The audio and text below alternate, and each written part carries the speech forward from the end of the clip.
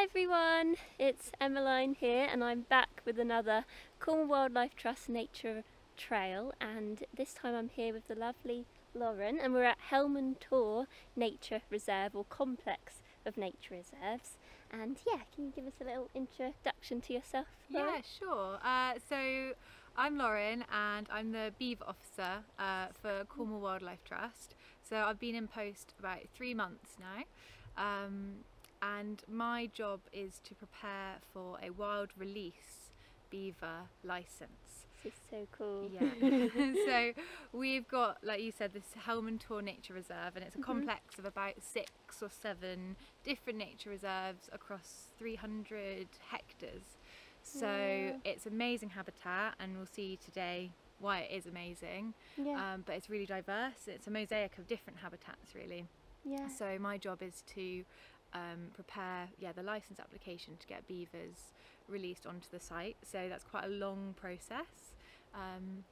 So we'll tell you more about it as we walk along. Yeah, we're going to speak about some cool beaver facts and just walk around and see what species we find along the way as well. You know, if beavers were to dam water and it was to fill up, that would be amazing. Yeah. So this area over here? Yeah, so you can see it's a bit of a hollow, so this area used to be used for tin streaming. Yeah. So it has the very kind of hollow and hummock topography. So you can see these hollows all around the reserve. You know, something that would be made into a bit of a wetland if beavers were to be here. So yeah.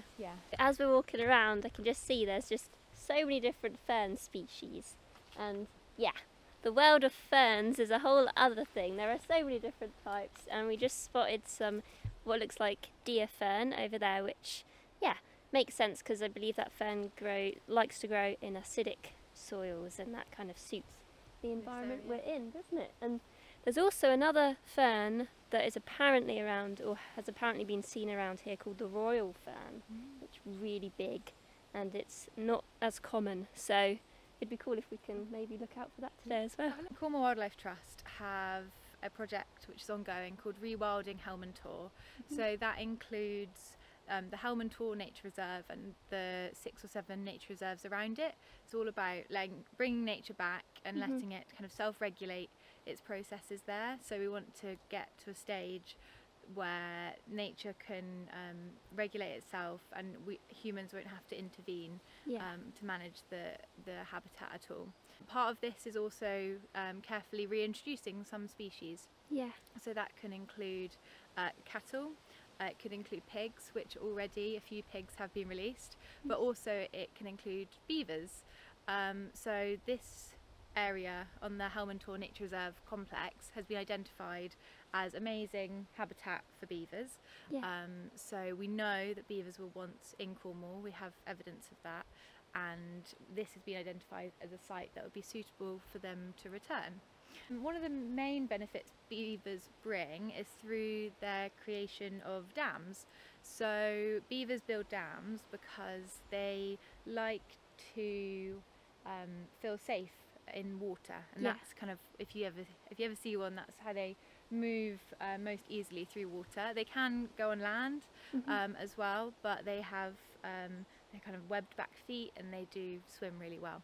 So because they want to move in water, they build and engineer dams so that they can go to and from their lodge, which is where they live, safely. So they make channels out into the water, and they can access food sources, and they can return to their lodge safely. So in doing that, they provide new habitats for animals. So loads of different animals love this. So anything that likes wetland or that likes standing deadwood. So when beavers coppice trees, they can create areas of deadwood, and that provides amazing habitat for really rare species such as the willow tit. Wonderful. We're really excited about the prospect of beavers being on Helman Tor. Funny enough, as we were just standing here just now, literally just spotted that fern that I was mentioning earlier, the royal fern, a really big fern, and just it looks a bit different from most ferns really. I think it's one of the prettiest. But yeah, it's just so cool to see it, because I haven't actually seen it. I've seen it once before, but not for a long time. We've already gone through like a lake, a wetland. Now there's loads of gorse, and I can see some like bell scrubland heather as well is a big one. Yeah. So this site is actually the Helman Tor Nature Reserve sites are suffering for a bit of scrub encroachment. Here you can just see what our reserves teams have done as a management technique. I think they call it a scrape. Mm-hmm. So they've cleared the area to try and let it reset, because it was becoming a bit dominated by species that they didn't want here. Mm-hmm. They do that as a management technique. So actually we spend quite a lot of time and resource on human management techniques up here, partly due to the absence of herbivores like beavers. Mm-hmm. So if they were to be brought back to the Helman Tor Reserve, it would help to manage and create a natural management process up on the Tor. So there's loads of this type of rush here, type of grass all around these kind of wetland, kind of boggy areas, and there is a really cool fact behind this plant. In the wartime, people actually used to collect this and take the tissue from the inside, this white foamy tissue, and they used to use that to make wicks for candles.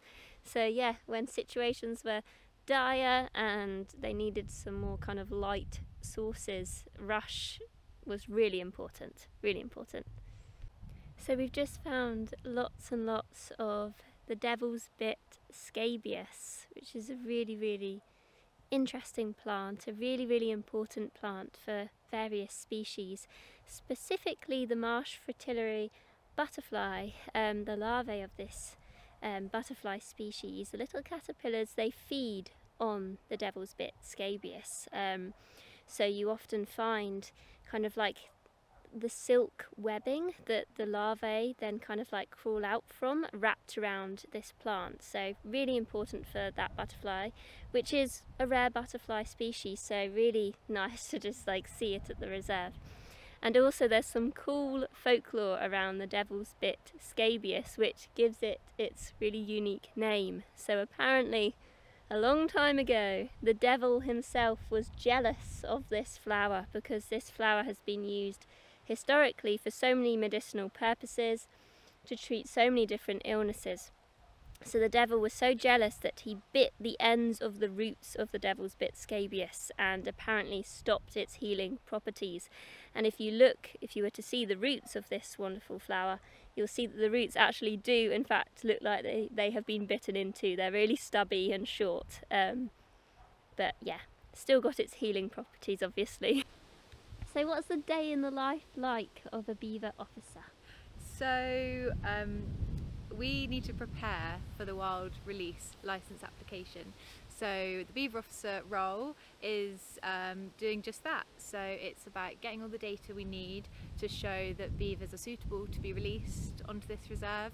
It's about going out and speaking to all the local stakeholders and landowners to hear any of their concerns or queries, and about providing information. And then it's about planning the arrival of the beavers if it should be accepted. So at the moment you can't release wild beavers. We're waiting for the government to give the green light on accepting applications. So over the next year we're in the planning phase. So yeah, lots of exciting planning coming up. Don't you just think that it's just like the coolest job title ever? Like the beaver officer. Yeah, yeah. pretty good. Wow. Wow. That's so cool. That is amazing. That is the coolest looking caterpillar. I think that is the coolest caterpillar I have ever seen. He looks like a Pokemon. He does. He's like, doesn't he? He's like fluorescent. We got a raindrop on the camera. Oh no. Boop, boop, boop. We just had the coolest finding of the day, didn't we? Yeah, we did. We just Still found. looking at it. Yeah, we're just like amazed by this caterpillar. The prettiest looking caterpillar I've ever seen, and the fanciest. He's like so fancy. It's the pale tussock moth caterpillar, and he is so cool. And I was just looking in my ID book, and it said that the larvae, the caterpillars, actually love to feed on oak and things, or they're often surrounded by oak woodlands. So this is perfect environment because we're literally just surrounded by loads of oak trees. So yeah, that's so cool. Never have I seen something like this. So can you tell me a really cool, well, I'm sure they're all cool, but a really cool beaver fact? Yeah, so one of the reasons that beavers are actually hunted to extinction in the UK, I mentioned earlier, for their meat, for their pelts, but also they have a scent gland which is called a castoreum gland. Okay. And that secretes castoreum, and it actually has medicinal properties. And then one of those medicinal properties, it was used as a very traditional paracetamol. But another use, apparently it smells similar to vanilla. So Which it was is so weird, I never knew that. yeah, which is weird. So it's actually used, or was used for making scents. Right, that's just crazy. Beaver glands, paracetamol, vanilla, you just wouldn't ever think all those things go together. Oh yeah. So Lauren just spotted a really rare fungus. This is the hazel glove fungus. And yeah, it's just really rare. So Yeah. it's just really cool to see it. And I don't know if you can see, if you zoom in, it actually looks like almost fingers in gloves, which I guess is where it probably gets its name from. Its name. And it also really only grows on old hazel trees. And again, it is another good air quality indicator. So yeah, just kind of indicates that the habitat is in good health around here, which is always really lovely. Is that witch's butter?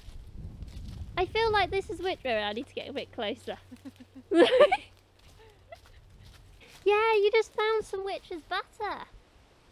That's so cool. Okay, another fungus. As we're walking back as well, now we just found. And there's a really big bit up there. So this one is named witch's butter because of how it looks, and it's quite slimy and jelly-like, quite a funny looking fungus. So that's it from us today. We hope you enjoyed following us around on this reserve. We literally found so much in a short space of time, really, didn't we? So much diversity here. But yeah, as usual, keep safe on your wild walks, and I'll be back again soon with some more nature trails. And yeah, thank you so much, Lauren, for showing me around. Oh, thank you. And telling me more about beavers. It's been really interesting. Cool. See you again soon. Bye.